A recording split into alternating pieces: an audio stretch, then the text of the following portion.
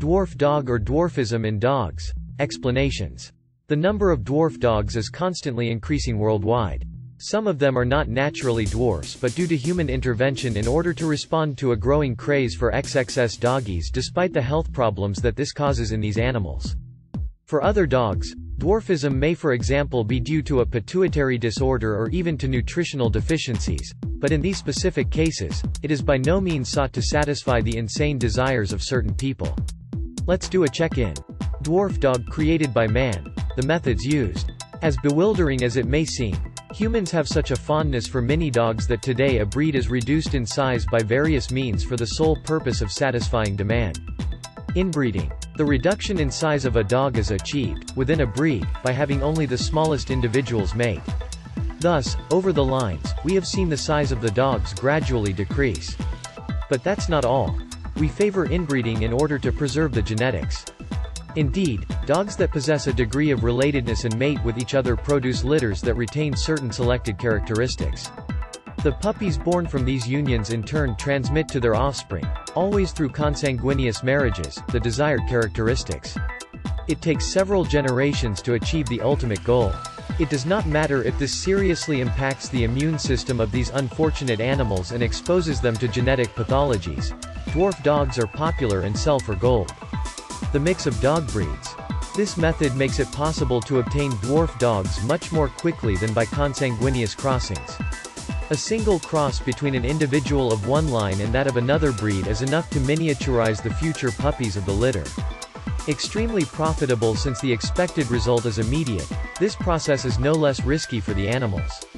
It causes many health problems such as genetic diseases within the breed, a drug sensitivity due to the mutation of the MDR1 gene, certain drugs becoming neurotoxic, that is to say that they act on the nervous system of the dog like a poison, an eye malformation called microphthalmia, deafness. Many people might think that crossing purebreds would avoid all of these problems. It is not so, a designer dog remains a hybrid.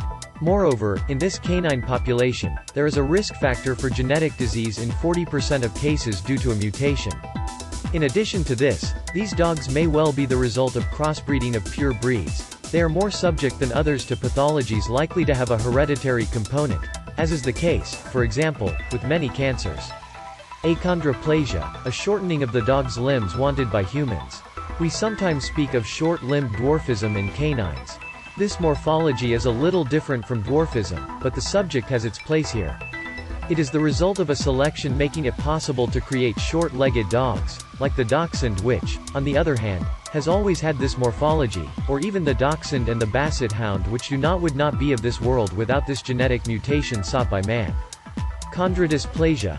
This is the other scholarly term used to refer to the shortening of a dog's limbs due to malfunctioning bone and cartilage development. This absolutely does not worry the fanatics of short-legged dogs who find these funny doggies ultra cute.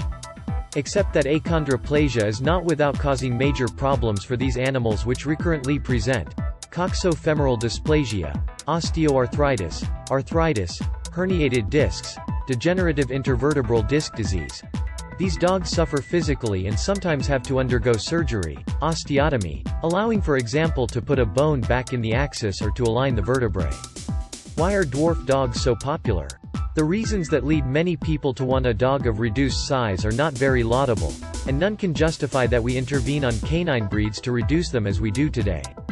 The main reasons invoked are difficult to accept for all those who defend the animal cause, but it is all the same interesting to know them, if only to realize the level of stupidity that some humans can reach. Fans of pin dogs justify themselves by citing the following reasons. Perfect adaptation to urban life unlike large dogs. Too bulky, less food to buy, therefore more economical, since the dwarf dog eats little compared to a Great Dane for example. Very easy to transport. It is the dog that you slip into a travel bag without worry. Considered cuter than an XXL dog because the dwarf dog keeps a puppy aspect.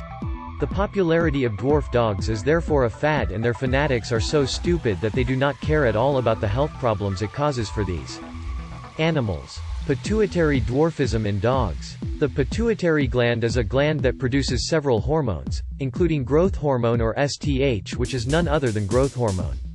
In the event of a deficit of STH, The puppy suffers from a delay in development while nevertheless retaining a harmonious line since its body, its head